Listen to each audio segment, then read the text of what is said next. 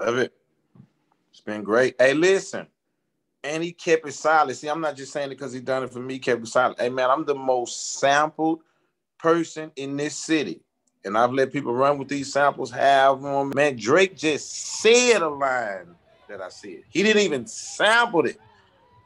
He just said, I'm draped up and drip out, shout out to Lil Keke, and paid me for it, man. You know what I'm saying? He's been wonderful across the board as far as, hey, man, he came, he built the screw house on the stage. Man, he called me. Come up here, man. Warehouse Live. I want you to see this screw house. I want to make sure that that's good with you, man. I was like, man, Drake from Houston, man. Ain't no, man, hey. We ain't saying it because he's the biggest star, man. He's been solid in about the city. And, man, listen, man, he showed me tremendous love.